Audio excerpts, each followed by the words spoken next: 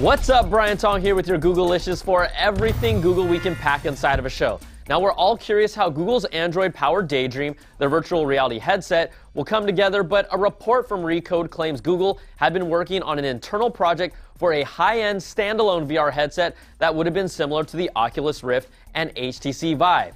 The headset reportedly came from the Google X research lab that was also working on a separate non-Android-based operating system for the device. Now, the report claims the project was axed to focus on the mobile VR space and their DayDream platform. But a follow-up report from Engadget says that Google is still working on their own standalone headset, describing it as one that blurs the line between virtual reality and augmented reality. Now, Engadget reports it will offer features that are more in line with what augmented reality systems have and will not require a computer or phone to power it. Now, let's be real, just put Minecraft and Pokemon Go as launch day apps and you're good to go. You can even put some of the pieces of the past together to see where this is going. The Google Glass project, Google's $300 million investment in the super secretive and mind-boggling company Magic Leap, and their recently scrapped standalone virtual reality headset. Now, there is no reported release date for this headset in sight. Engadget also suggests that this headset could be the VR one reported on earlier, and it remains an important part of Google's future plans. Alright, Android 7.0 is officially nougat, we know that, and the Developer Preview 5 is the final one before the official release becomes available.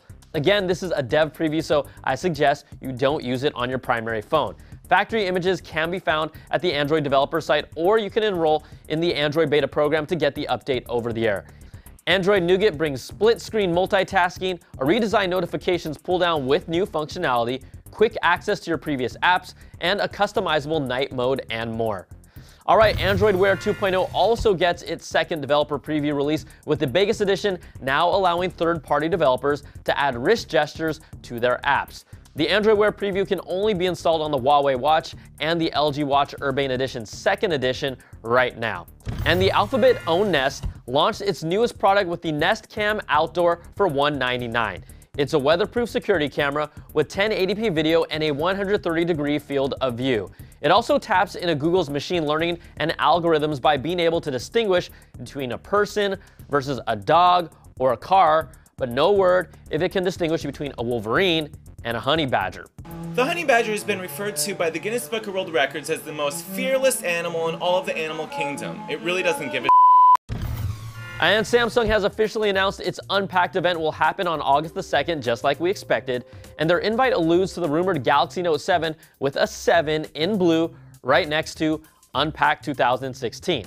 We already know way too much about it, but we're finally getting the best look at the rumored iris scanner, with a few pictures showing the iris scanning feature set up in action on a Note 7.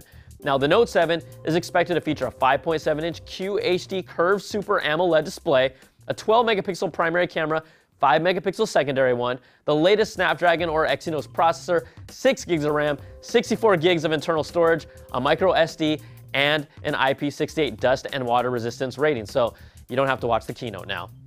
And Samsung really has a lot of momentum going into this keynote, and we might look back at 2016 as Samsung's year after a report by Kantar World Panel says the combined sales of the Galaxy S7 and S7 Edge have surpassed the iPhone 6s and 6s Plus in the US. Believe it.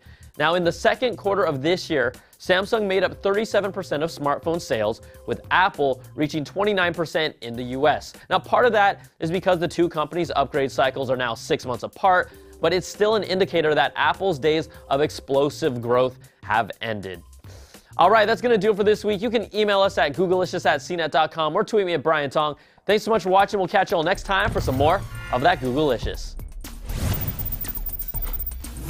Googleicious.